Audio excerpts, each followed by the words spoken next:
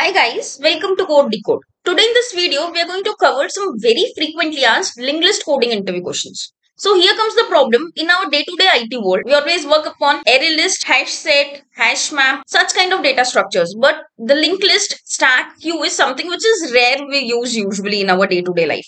So when asked about such basic data structures questions in interviews, be it a product-based company or service-based company, is a setback for us because we don't have the regular practice of such questions. So today we will see step-by-step procedure to how to solve any kind of linked list problem. So let's get started. Please like, share and subscribe to support us, and we are setting a like target of 500 likes. How to create a Java program to find the middle node of the linked list in one single for loop. So the requirement is it's okay if you can find the middle node, but the point is you have to do in a single loop, and at the end of that for loop you must have your middle node printed. So let's get started and see what will be the steps of doing that. So let's see how linked list looks like. Suppose this is a 3-node linked list. So for any linked list, the first it will be pointed with your head and the last will be tail. So this is a complete optional pointer. So the head pointer is the start of your linked list and the tail is the end of your linked list. And the last element always points to null. So if you can see, this is first node of your linked list. So what does this node contains? These node contains two things. First, a data which is 1, 2 and 3 and a pointer to the next element. So the pointer 1 points to 2, 2 points to 3 and the last element always points to null. So you have to create this linked list. How will you create it? Building block of linked list is a node. First is create a linked list class. Second, create a node class in which there will be two things. The pointer to the next element and the data for the node itself. Initially, the pointer should always be pointing to null. So whenever you create one, the pointer should always be pointing to null, and while adding elements, you have to remove this pointer from null to the new element that you have created. And then the pointer again of 2 will be equals to null. Again, you create a new node 3 whose pointer will be equals to null. You will remove this pointer and we will point to this. And this is how your linked list is created while keeping the last element to the null. So let's do it one by one. The very first thing that we are going to create is to create a custom linked list class in Java. So this is my linked list class. What is the building block of this linked list? That is node. So let's create an inner class, node. And what will be the attributes of this node? Data and pointer. So data will be always of type int and this pointer is going to point to the next node. So it's always going to be type of a node next. And initially what we have decided, we are going to put it to null, and while adding we are going to point the previous one to the new node and keeping the new node to null. So always the new nodes next should always be equals to null while creating a node. So by this we can see the parameters are done. Now we need a constructor to initialize your node. So whenever you will call this node class, you need to pass the data. So how will you do that? By using a constructor. So node constructor with a data such that this dot data equals to data. With this our constructor is ready and with this our class is ready now. Now you need to create pointers, these two pointers who are going to point to first and the last. The tail is completely optional, depends upon you if you want to keep an extra pointer to point it to the next or not.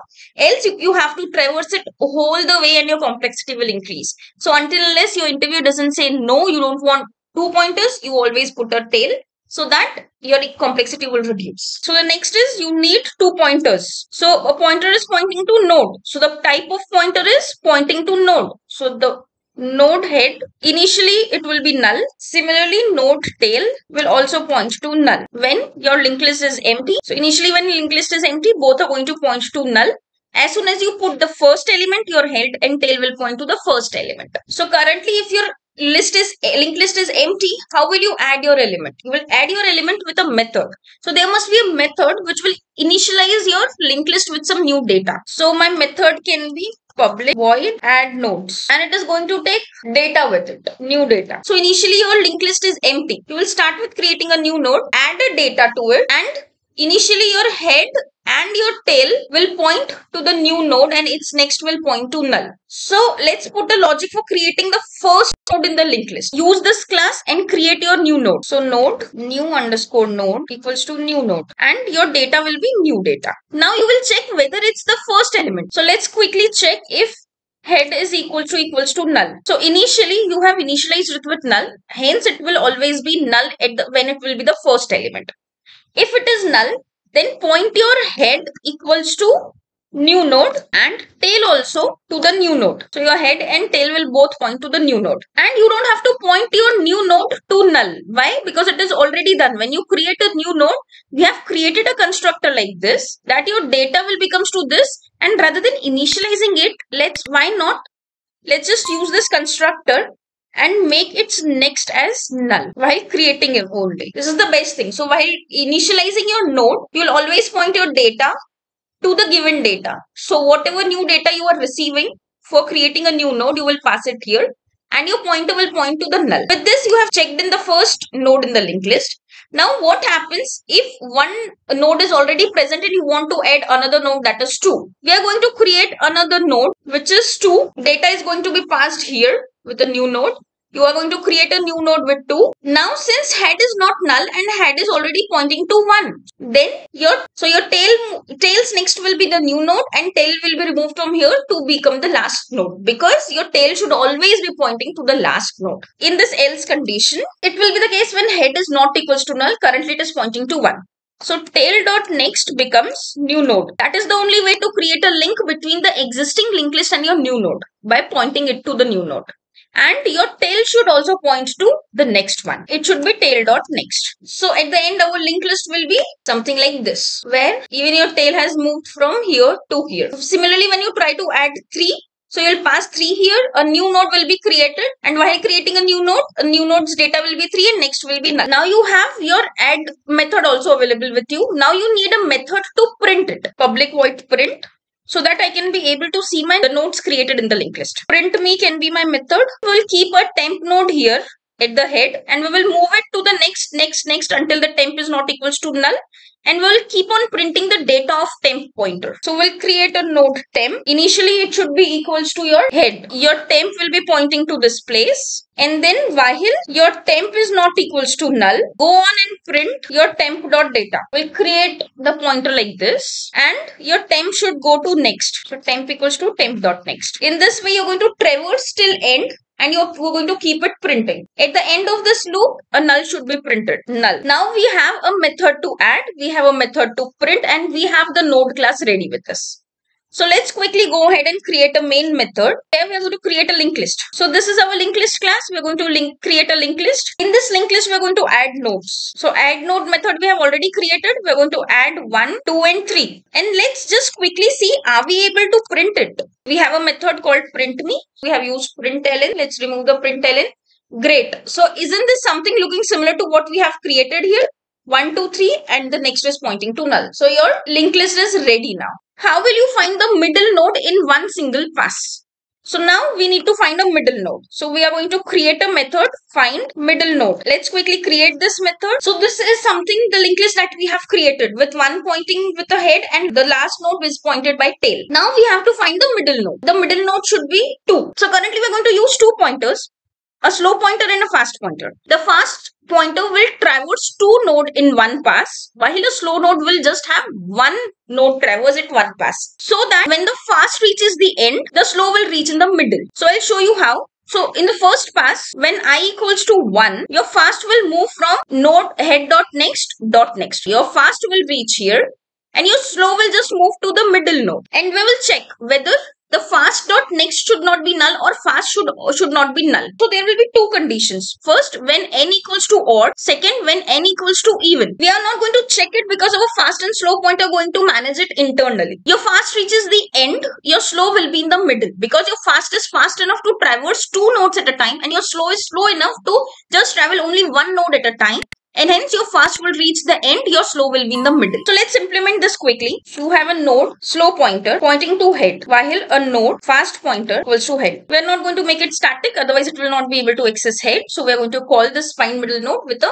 object that we have created, the linked list object. Now you have 2 pointers, slow pointer and fast pointer, and you have to move it twice and you have to move it only once. So while your fast pointer not equals to null and your fast pointer dot next is also not null. If the fast pointer's next is null, that means it has reached the end of the linked list and your slow is wherever it is in the whole list, it will be the middle node. While it is not reaching to the end, make the fast pointer move fast dot next.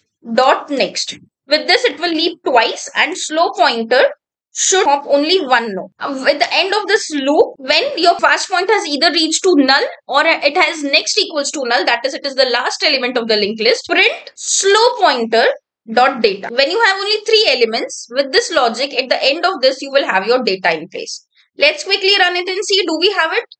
Yes, the middle element is 2. Now let's quickly see if there is even number. That is, when we have 4 elements, what will happen? Your fast will move twice. So at the first pass, your fast will be here and your slow will only go once.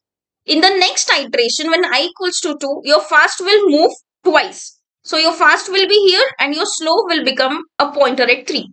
So if you can see 1, 2, 3 and 4 and null, your middle element should be 3. So when your fast has reached to the null or its next is equals to null. So in the even case, your fast will always reach to null. Handled in our condition, our fast has reached to null. Your slow will be your middle element. So here 3 should be our output.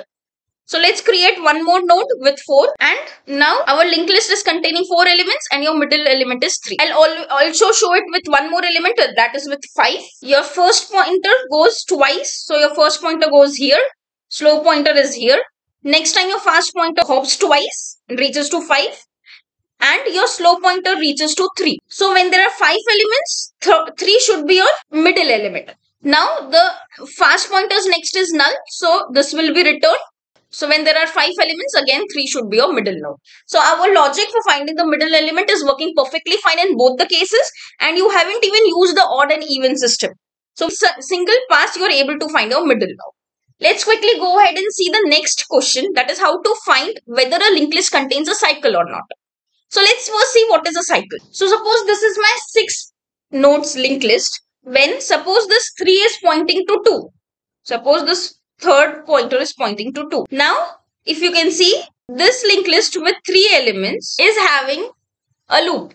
That is, 1 is pointing to 2, 2 is pointing to 3, but 3 is pointing to 2 again. Then this is a loop. So initially what we have done is we have created a linked list with 6 elements. But in the second time, we have moved the pointer from 3 to 2. So initially it was like this. Now you have removed this pointer and you have moved this pointer from 3 to 2. So this has created a loop in your linked list. So let's quickly create a loop and then create a method to find this loop in the linked list. So for creating 6 elements, we have already 5. We'll create another node which is 6. So this is a linked list with 6 elements. Let's create a loop at the pointer 3. So how will you reach till 3? So 3 will be head dot next dot next dot next.